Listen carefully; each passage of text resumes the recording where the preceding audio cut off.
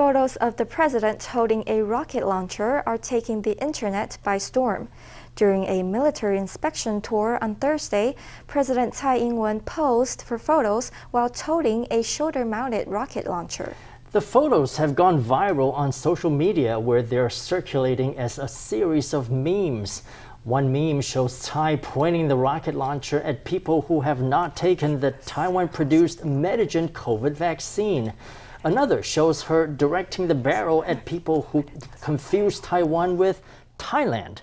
Some memes have been translated into English and are tickling internet users around the world.